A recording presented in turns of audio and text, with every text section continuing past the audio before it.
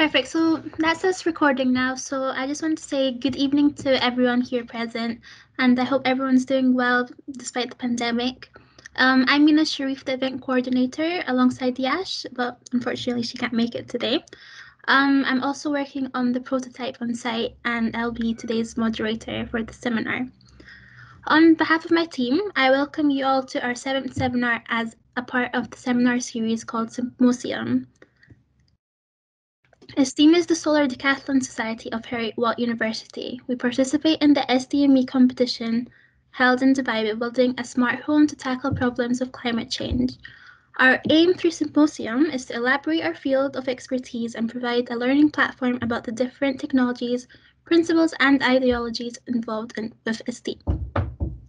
So, we'll be having a particular learning interactive segment at the end of today's seminar where you can ask any question related to the topic to our guest speaker, Kelvin. We will also be recording the seminar as well, so if you want to refer to it later or show it to your friends, you can see a snippet of it on our social media platforms or ask us for the recording link via the email. Also, if everyone would like to just put in their email IDs at the chat box, and this way we can send you guys certificates for attending.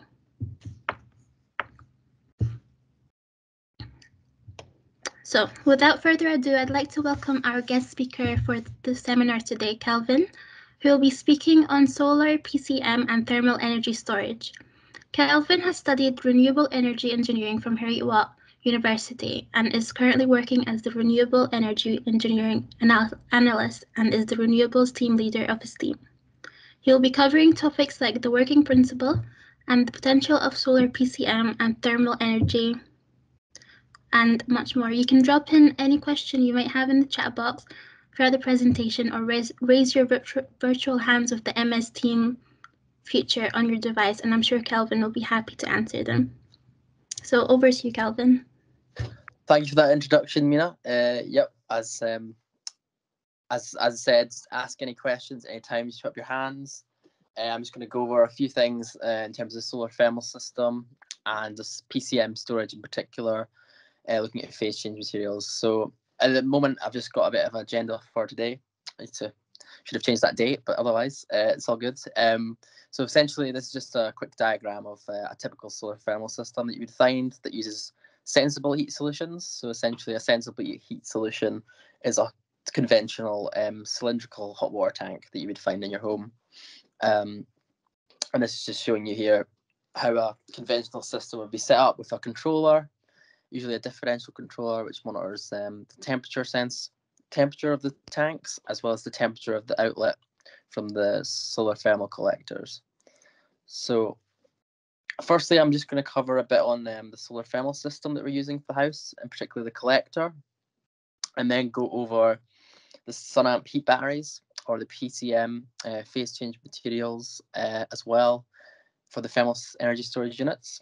And then after that, I'm going to give a quick brief on exactly the system that we're utilising for the Team Esteem house as well. And at the very end, I'll cover a little bit on how to model it in PolySun, just a short demonstration on that. Yeah, so any questions, again, please just raise your hand during the presentation, and I'll just, or symposium, sorry, and I'll just begin now. Yeah, so for the Team Esteem home, we obviously want to basically support and promote Heriot Watt startups. And in my final year doing my master's, one of my lecturers had actually started his own company. It's a Heriot Watt startup known as Solaris Kit.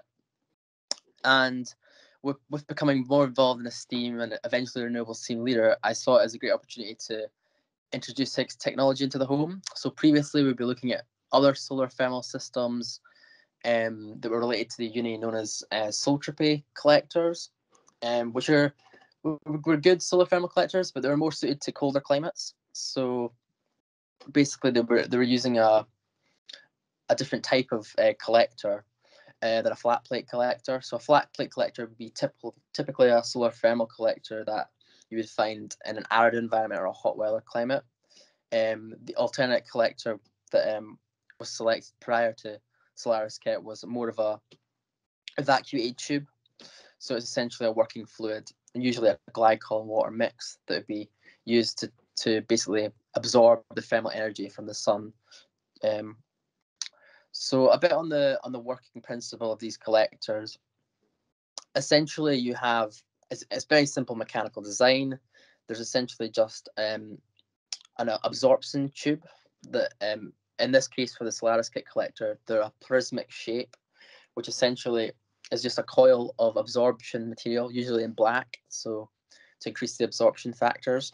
And essentially it has this special refractive glass to optimize the reflective losses, and ensure that the amount of thermal energy being absorbed by the working fluid is roughly about 30 to 40% efficiency. That's roughly typically what you get from a flat plate collector, to ensure that you basically it's heating the cold water supply enough that it becomes between 37 to 40 degrees for your domestic hot water supply. You can obviously store it in a sensible heat solution, which would be a conventional 180 litre hot water tank. But for Esteem, because we're looking to innovate and support Scottish and UK businesses, companies that are innovative in the renewable energy and particularly the solar space, we looked at, as I'll come on to later, the SunAmp systems, which are thermal energy storage units, but they use a phase change material instead of a sensible heat solution, which would just conventionally be a hot water tank. So just to give you a bit of background, the key parameters really to look at for a solar thermal collector are your stagnation temperature. So that's the temperature of the solar system at periods of no flow conditions.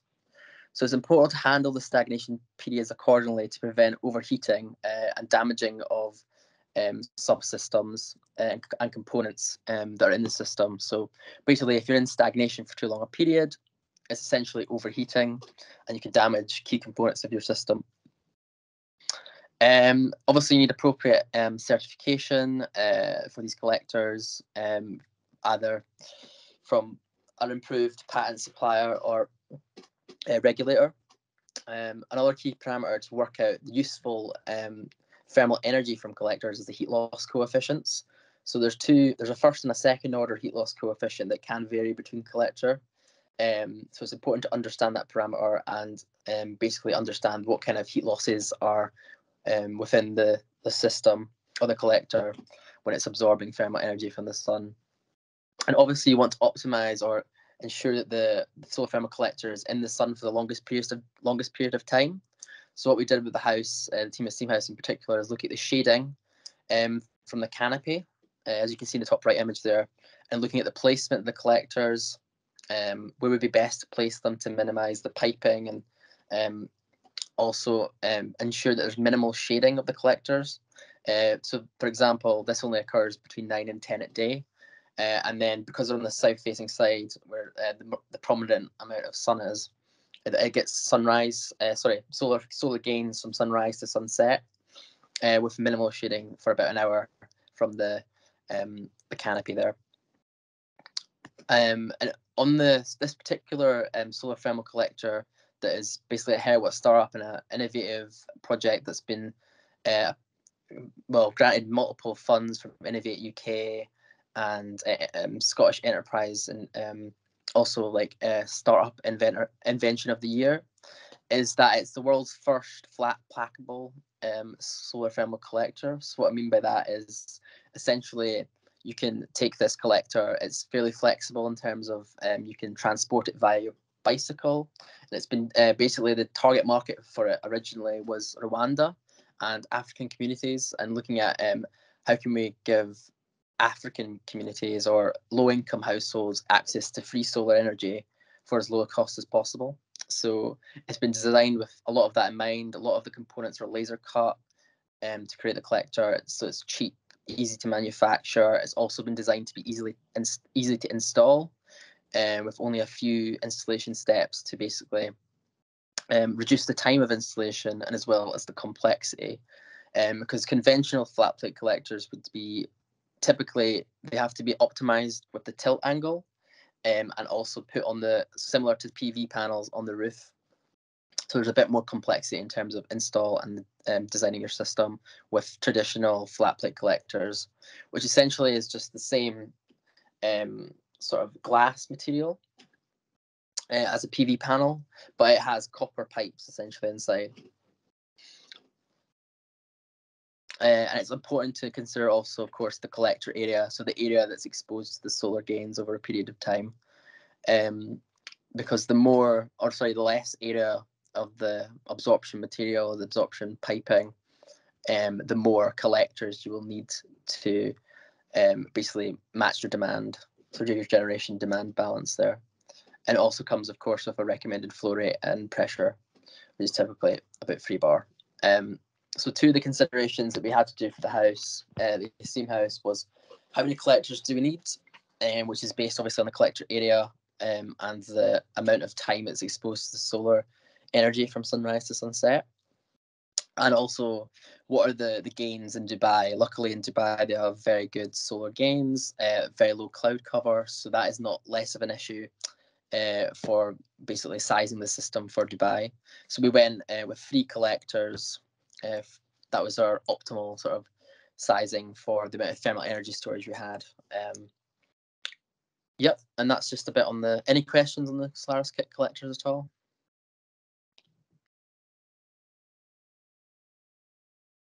As a note, I'll just go to the next slide.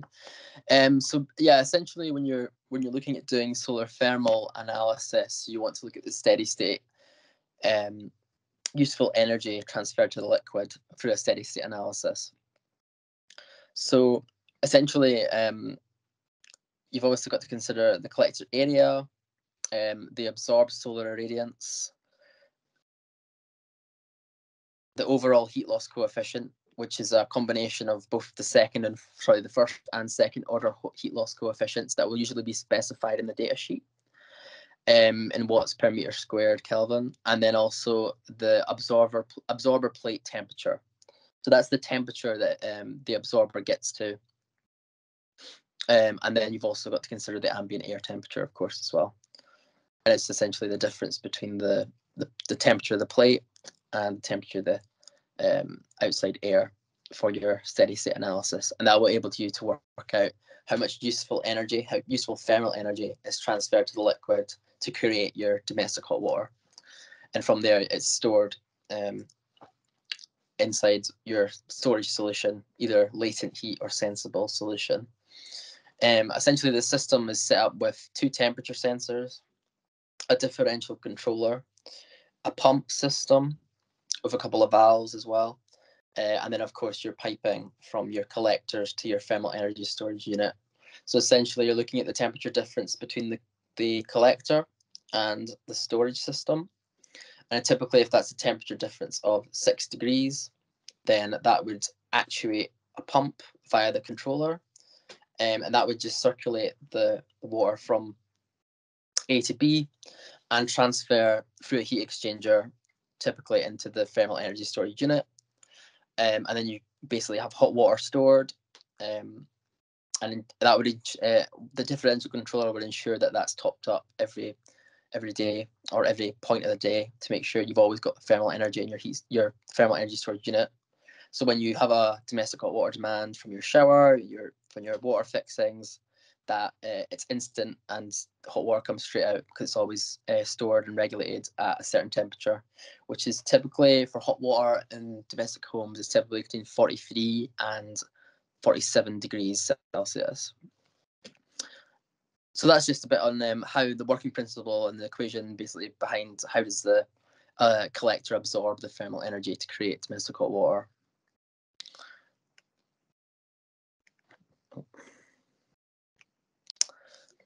Yeah, so you're probably asking, why do you need to store thermal energy?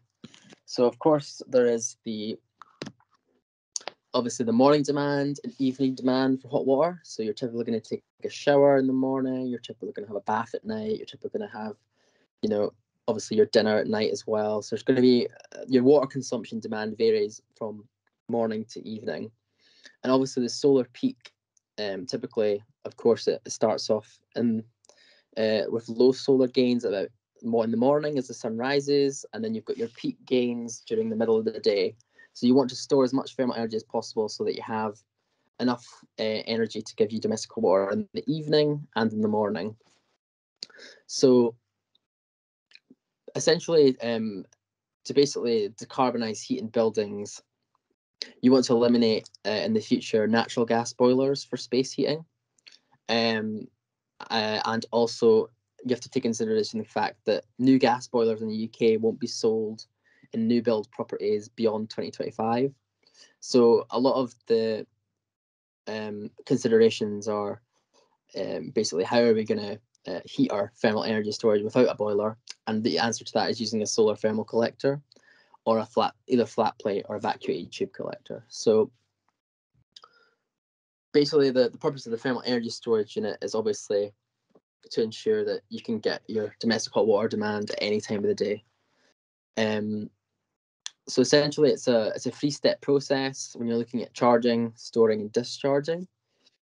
So it's usually via heat exchanger. The charge phase, you transfer the heat to the storage material or the storage medium, which is either water for the sensible heat solution or a phase change material.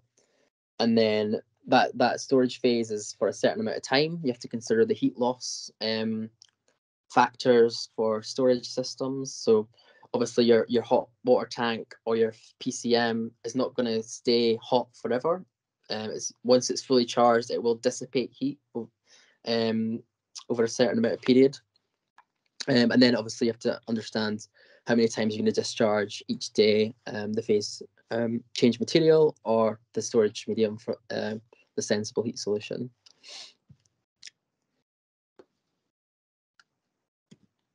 So this is just a quick overview.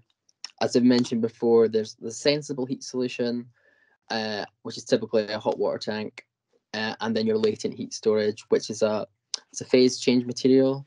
So essentially, you have the solidification process of the material. So if you ever came across these hand warmer packs that you get in the winter, essentially you put a pressure or a heat source onto it, and it solidifies, or it reduces it solidifies the material, which means it releases heat. So it starts off as a liquid when it's charged, fully charged, and then once you apply heat or pressure to it, it discharges and releases solidifies and releases some heat. So the material changes from a liquid to a solid to release heat.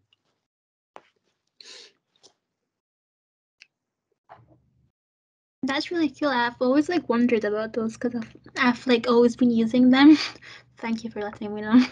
Yeah, no worries. So yeah, if you've ever been in the winter and used those heat warmers, that's what occurs, and it's the same principle for the phase change material storage system. So essentially, you're probably asking why would we use PCM materials over conventional hot water tanks? So basically, the energy storage density is much higher per unit volume for the phase change material, which means you can store a lot more energy in less space. So it's if you've ever been in your house, you've probably got a massive domestic hot water tank that takes up a lot of space somewhere. So essentially, you can, if you use a phase change material, you can store more energy in less space, which is very handy for houses and small scale houses as well, who just don't have much room. And also, there's the factor of water scarcity in the world with climate change. So, for particular Dubai and arid countries, the water, the fresh and domestic hot water supply that you would want for your hot water tank is very limited, especially in Africa as well. So you want a phase change material which will basically allow you to not be reliant on water. So if there's no water, you can still store your thermal energy for your both to create domestic hot water. It also limits the heat losses as well. So when that heat dissipates over a certain amount of time, once it's fully charged, you have lower typical heat losses from phase change materials than you would from domestic hot water tanks. And then you also want to consider essentially the constant temperature for your energy when you're charging and discharging your cycles. So with phase change materials, it's typically a constant temperature when you're charging and discharging because it takes less time. And essentially, if you're charging and discharging your hot water tank, the temperature will change by 3 or 4 degrees, depending on how long, depending on how long the pump takes to supply it to the water fixtures or your shower.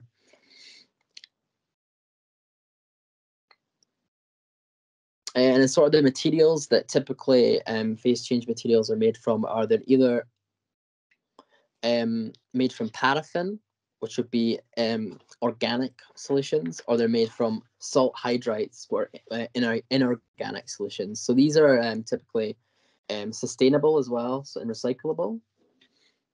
So the salt hydrides is typically sodium actate, which is commonly found in dishwater tablets, and sometimes as a flavouring for salt and vinegar crisps. So it's like non-flammable and can be recycled and has like a lifetime cycle of 40,000 cycles. So this is just a quick section on obviously what you would typically find in a home is obviously your sensible heat solution for thermal energy storage. Obviously it uses water as a medium. You've got the tank, which is typically insulated to minimize the heat losses. Because the heat losses are quite more substantial than the PCM, it has typically an insulated sort of skin inside the tank to prevent those heat losses being a major factor. It also has typically an internal coil for an indirect system, so that it's essentially just a heat exchanger that you can charge via a boiler typically. So this is just a section on showing you the temperature at which latent heat storage occurs, and essentially the sensible heat solution as well. So on the right graph there, it shows you the difference in the storage capacity, and essentially you've got a solid sensible heat solution and a liquid sensible heat solution. But the latent heat solution at a constant temperature can basically discharge and charge with the less heat losses in terms of for example, if you're trying to get hot water out and it was at 47 degrees, then it would come out at 47 degrees or 45 degrees, whereas a sensible heat solution would come out maybe at like 43 degrees. So it would lose a lot of temperature and the time it takes to transfer it to the fixings. So phase change materials are materials basically that change phase at a specific temperature. So for example, I'm going to come to the sun amp batteries in a minute, but they change temperature at 58 degrees. They also have lower phase change material temperatures that they call cool or cold batteries that change at 11 degrees. So they're quite flexible in their applications. They can be used for domestic hot water, space heating, for the higher phase change transition temperatures, or they can be used for chillers or refrigeration for the lower phase change temperatures. So it's quite a flexible solution to have when you're storing energy. And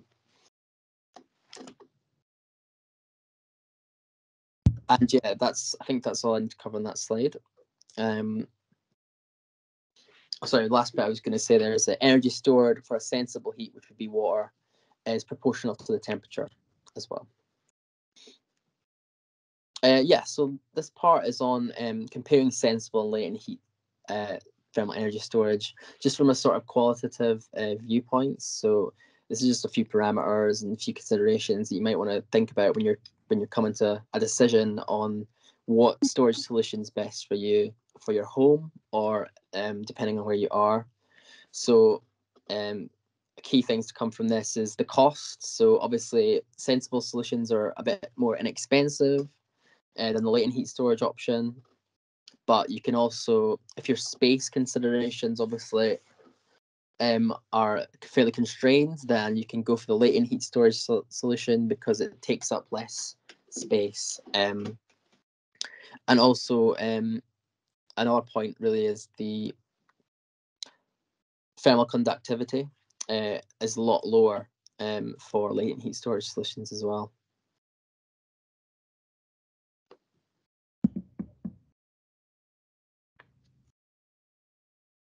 Right, so on this part of the presentation, I'm just going to show you a bit on the sun amp heat batteries. So a heat battery is essentially a high-powered, high-flow rate heat exchanger immersed in a phase change material and encapsulated in a sort of container, typically made of propylene. So obviously the cell around it is non-flammable and it's vacuum insulated. So it's superior insulation in a minimal space, which is what you want with any thermal storage. You want it to be well insulated so it minimizes the heat losses, and you want it to take up as low a space as possible. So essentially, you're just replacing your domestic hot water tanks in your home with this thermal energy storage unit.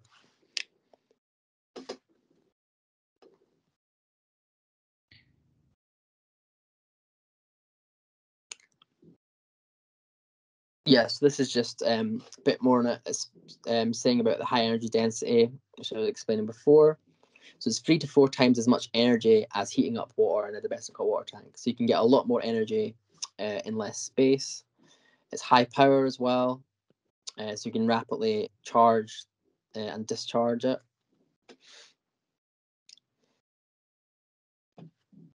And in terms of the cost effectiveness, it's comparable to hot water tanks. It's slightly more expensive, but it's got higher efficiencies, lower heat loss, basically very little maintenance as well, so that you lower your operation and maintenance cost over the lifetime, which would typically be 40,000 cycles. 40,000 cycles just means you can charge and discharge it 40,000 times before you'll need to replace the heat battery, because the phase change material inside will degrade over time. Typically, this happens with lithium-ion batteries as well. As you notice, your phone won't stay the full charge if it's full lifetime. After about 3 years, your phone will degrade, and the battery will become, less. It'll have less storage capacity. This is just a bit on the sustainability aspect of the sun amp heat batteries. So sun amp heat batteries are made in Scotland originally. They're actually a University of Edinburgh startup that branched out. So they come in like many forms. You've got your organic, inorganic, and a bit of a mix of both solutions in terms of the phase change materials. The sun amp heat batteries use inorganic materials that are known as sodium actate. So it's plentiful in supply because, as I've said before, it's in dishwasher tablets, it's in salt and vinegar crisps. It's a very easy accessible material to get a hold of. It's non-toxic, which is important, obviously non-flammable. As I've said before, long life, over 40,000 cycles with no degradation. And then basically, you're able to fully reuse and recycle every component at the end of the life, which is very important if you're looking at sustainability, life cycle costs, environmentally, and obviously economically.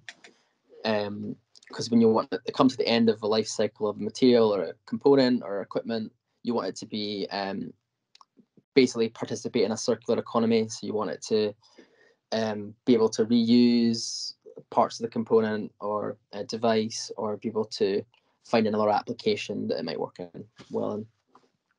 So this is just the wide range of storage temperatures that you can find phase change materials that SunAmp produce units for. So they have a range of units, thermal energy storage units that known as the UniQ range, and essentially it goes from phase change materials at about 11 degrees down to minus 14, minus 20, all the way up to 81, 118. So basically you would go from applications such as truck refrigeration for, say, food shops like Asda, Tesco, to cold storage, air conditioning units, chillers, and then the sort of medium temperature range, you'd be looking at waste heat recovery and low temperature heat pumps. And then the range that we've considered for the house is the 58 degree battery. So So that means it's got a phase change transition temperature of 58 degrees, which is perfect for hot water, space heating as well. And then you also have at the very end of the scale there, they've got phase change materials up to 118 degrees, which is more industrial processes, steam generation, so recovering heat from steam turbines that would be powering, electricity, and sort of large mechanical processes, as well as thermal buffering as well. Another thing that during the pandemic they sort of focused on as well was vac safes. So essentially for the Pfizer vaccine, it has to be stored in at about minus 58, I think it is, or minus somewhere in that range, minus 49 degrees.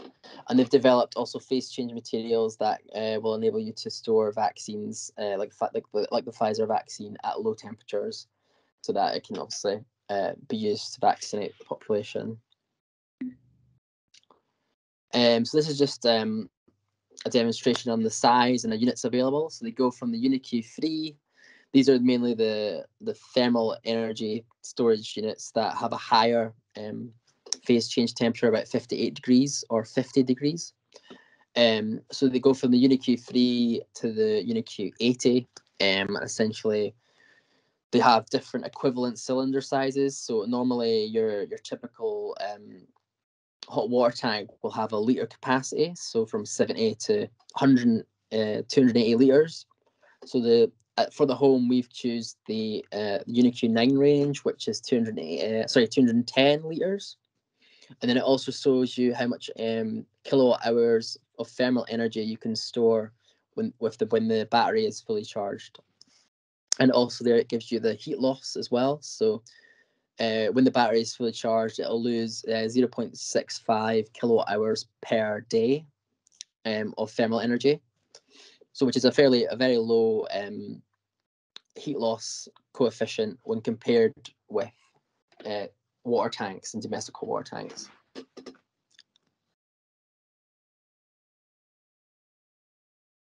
And it also, there's comments there saying it's also stackable, so save more space as well that way as well.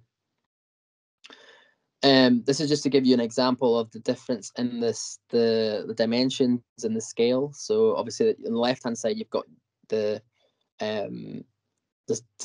conventional domestic hot water sensible heat solution hot water tank. And you can also, it's worth noting that the amount of connections and external components is also a lot more that you need for so if you look at the simple, we have just 4 basically connections into the heat battery, and there's typically be a pump and a few valves. So there's a lot less system components that you need to be able to install a UniQ PCM storage unit. And it's also 71% less volume to store probably 3 times the amount of energy.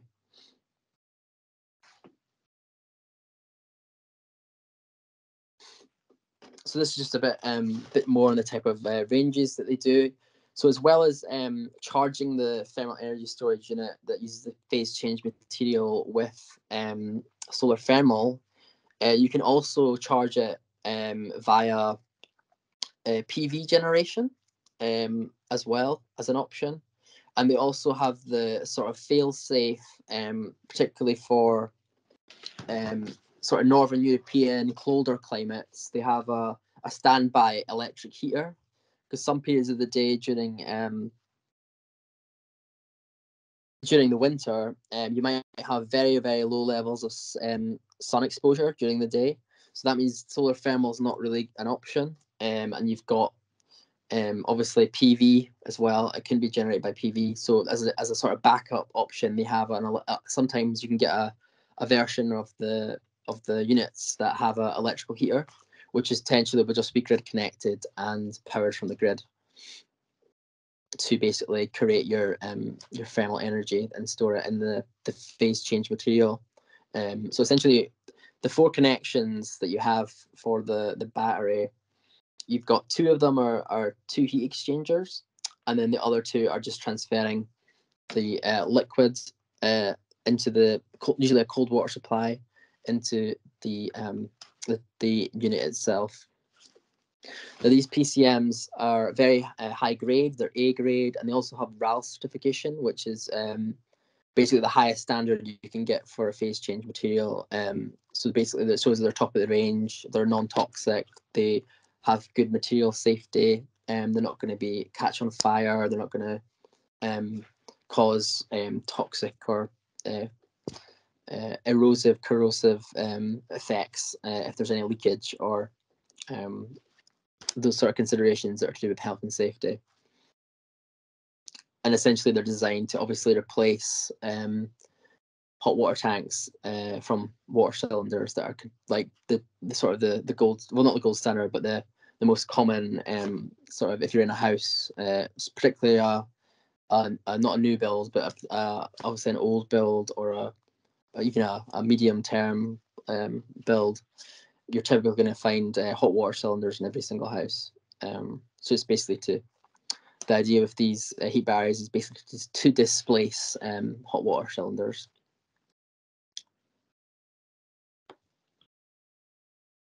So this is just a few of the technical specs. I'm not going to spend too long on this. This is just considerations that you'd have to factor in when you're installing the system, doing the system design. So you're going to have to understand if you're using buffer tanks with the system, what kind of working pressures are from typically the heat pump or the thermal energy storage unit, and what kind of flow rates as well would you expect when transferring liquid to the different components in the system.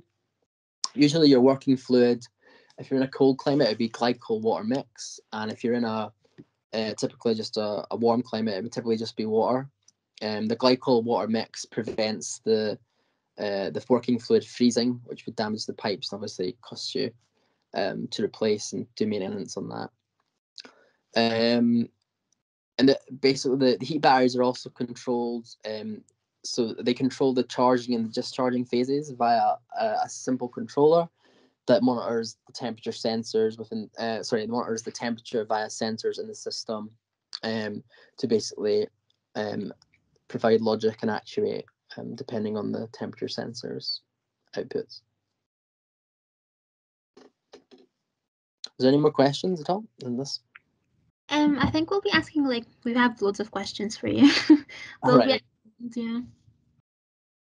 Okay, so yeah, this is just a slight bit on the battery controller. So you can either Sunamp provide their own battery controllers. So basically, essentially, it's a PLC controller. It's a programmable logic controller. So essentially, it's just a series of logical states based on the state of the process. So if there's temperatures at different set points, or if there's certain conditions that need to be met to charge and discharge the batteries, then the controller would process all that and obviously control the actuators, which would be your valves and pumps. You can also use what we're looking at for the house, for the team Esteem home, is using just a standard Raspberry Pi and a software set called OpenPLC, which allows you to build essentially a programmable logic controller, which are typically quite expensive and often closed loop in terms of their data structure and use cases for automation processes. So it's allowed, what we're considering is basically doing a more flexible system that can be connected to a building management system or such. So yeah, there's kind of two options for the controller for your batteries, but typically if you're ordering a Sunamp unit, they would give you a standard PLC controller that they provide for just a slight extra cost. But there is the option of doing it yourself, but they would Sunamp would want you to obviously they'd probably approve that and advise you on what solution to go with best to obviously reduce the risk of you damaging the PCM, or basically look at costs as well, how much it would cost you.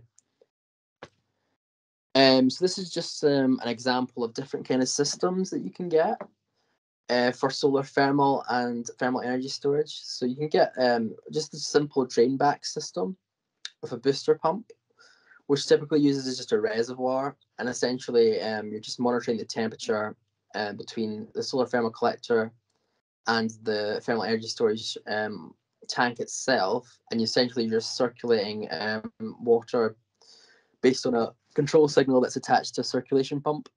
The reservoir is basically just used as a buffer medium between the tank and the collector inlet. So that's the most simple and straightforward system you can typically find. The differential controller, it works as it says, basically the temperature difference between the two sensors. And these can typically be found online or basically off-the-shelf components that you can buy. Another option is to use a heat dump. So sometimes solar thermal systems, obviously, as I mentioned before, they have stagnation temperature, which means essentially they overheat in periods. And the purpose of a heat dump via the use of a blending valve is to basically dump the heat outside so that the overheating doesn't damage particularly the phase change material if you're using a latent heat storage solution. So, for example, the phase change temperature of a 58 PCM is 58 degrees, but anything over 65 degrees will damage the PCM, and typically, well, in the case of the Solaris kit collector, the stagnation temperature is 80 degrees, so there's a high risk that it might occur. So it's important to install in your designs potentially a heat dump, or in some cases a safety thermometer, which will essentially actuate if the temperature goes over 65 degrees, and then that will basically stop the flows of the system and save the PCM from getting damaged during stagnation of the collector. Another option, obviously, of course, is to have a backup heat source. So you have your conventional thermal energy storage, but you also want to be connected to a second heat source, and they'll essentially couple together so that you're maximizing the amount of thermal energy you're storing. Because there'll be periods of the day where your thermal energy storage system will be full or fully charged, and you will still be gathering solar gains. It might still be the middle of the day or near enough 2 or 3. So it's important to maximize the amount of thermal energy storage you're storing, depending on your demand. So if your demand is quite high, you might have to have 2 thermal energy storage units, either sensible or latent heat, to cope with the demand. It's particularly applicable to industrial buildings, commercial buildings, more than obviously your standard residential home. Okay, so lastly, and the point I wanted to cover really is just a quick overview on the Team Esteem system. So at the moment, we're trying to integrate both the higher PCM phase transition temperature batteries, which are the 50 and the 58. And we've also got the we're utilizing 4 thermal energy storage batteries from Sunamp. 2 of them have the lower phase transition temperatures, and 2 of them have the higher phase change transition temperatures. So we've got solar thermal collectors that are absorbing the solar thermal gains for the domestic hot water, and we've got essentially 2 lower phase change temperature batteries for the radiant cool ceiling. The radiant cool ceiling, for those of you not familiar, essentially is just the opposite of underfloor heating, where it's above the roof, and it's essentially cold water that's basically circulated via a pump in the panels above the roof, and by this effect basically chills the roof, so any hot air rising cools down, and that it basically lowers your energy consumption if you're trying to cool a building. Because it's providing a passive cooling strategy that requires very low consumption circulation pumps, and instead of doing the ventilation via a high-speed fan. We also have it connected to our mechanical ventilation heat recovery system, which essentially is comparable to HVAC or aircon. And as well as that, we have a heat pump with two interfacing buffer tanks, one for cold and one for hot water. And these are just small volume tanks, basically just to interface between the batteries, and essentially dump the heat outside with the heat pump, and also ensure that we're storing as much energy that's useful in these lower phase transition temperature batteries.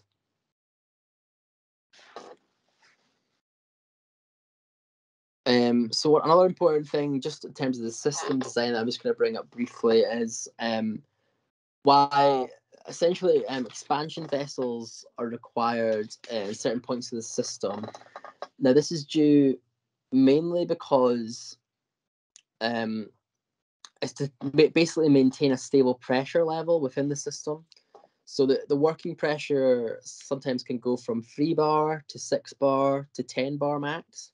In the case of the thermal energy storage hub for the Esteem home. So it's important that you have sort of contingency buffers or expansion vessels so that you can cope with the pressure fluctuations, which can occur for multiple reasons within the system, which I'll not go into too much detail about, but it's to do with obviously the temperature changes and obviously the ideal gas law as well. So yeah, just this is just a few of the equations, just how to calculate that.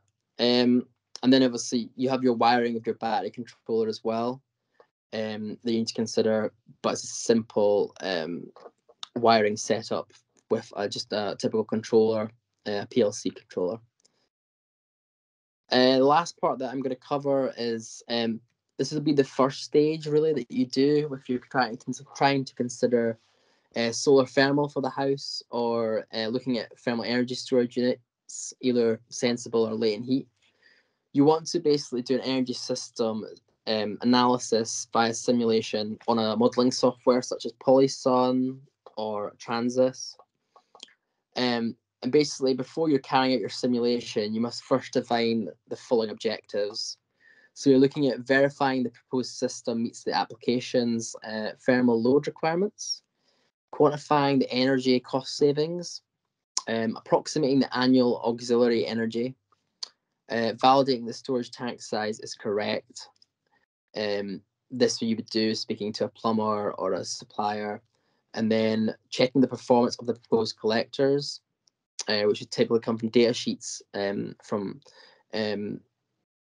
either your supplier of your solar thermal collectors, and then assessing the auxiliary boosting method, which would typically be from either a boiler or a low thermal conversion emulator. But in some cases the auxiliary booster method is not required. Depends on your system setup. So on the left there, it's just a typical system with a potable hot water tank connected with solar thermal collector, and here's just the heat exchanger with a pump and a few controllers, as well as a blending valve, and then you've got your hot water demand and your cold water supply. So this is just a fairly basic setup that you potentially have, and they use, in this case, they use a boiler as the booster, which is not always. So typically in some homes you would have the boiler, which is always supplying the hot water to the tank. You would not have the solar thermal collector connected, but this is just a smaller boiler at 25 kilowatts to heat the hot water tank if required. But most of the thermal energy to heat the tank would come from the solar thermal collectors.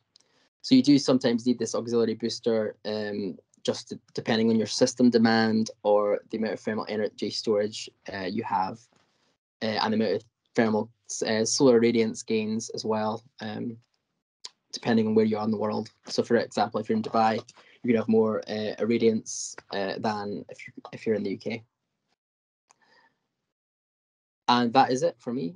Do anyone have any more questions or any questions at all?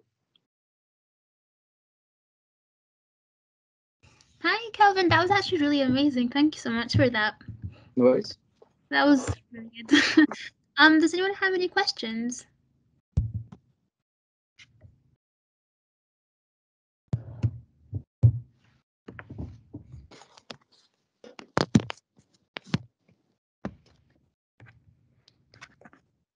So we have a question from Dami saying, so while dealing with solar thermal energy storage, what guidelines need to be kept in mind? Yes, so it's usually your building regulations and safety concerns. So you're looking at the building regulations for Dubai or the UK. Typically, they'll have a plumbing section. You also maybe want to get a plumber or speak to a plumbing agency just to look at the system pressures and the flow rates to ensure they're up to building standards. But generally, so if you can get an approved supplier for your PCM material, that generally doesn't need to do any material safety data sheet tests or checks, because if they get the certification, they can basically be deployed as a conventional hot water tank anywhere in the country. You might want to check if it's in Dubai, UAE, if it's allowed. Typically, they want, because of the safety standards in Dubai and with DWA as well, they want to double check those safety standards. We also have a question from Madiha saying, which is better, solar PCM or thermal energy, and why? Yes, so in my opinion, or you say in my opinion, but basically there is a lot more benefits to having a PCM battery. As I said before, the energy storage density is much higher per unit volume, which means you can store a lot more energy, 3 times to 4 times the amount of energy in like half the space or half the volume. So and also the connections are fairly simple compared to that for a sensible heat solution. So there's less room. Basically, it takes up less space. You can store more energy. It's also a constant temperature for charging and discharging during cycles. So say you want your hot water at 47 degrees. With a PCM, it's going to come out basically the constant temperature. So it's going to be coming out straight at 47 degrees. If you're using a sensible heat solution, it's going to maybe come out at 43 degrees, even though you wanted 47, because of the heat losses are not constant. It's proportional to the volume. Okay. Does anyone else have any questions? And lastly, on that, you also get lower heat losses as well. So for example, when you've reached fully charged, you get less heat losses. So. Okay.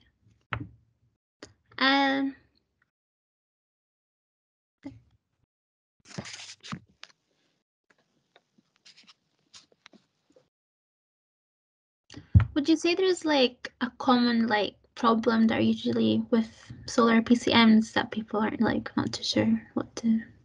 I would say the reason most people don't go for it is the expense, and they don't see the value of it in terms of because people are just used to getting hot water at the tap every day. In terms of every house usually set up with domestic hot water tanks, so why would they change? Why would they change the boiler? Why would they change that?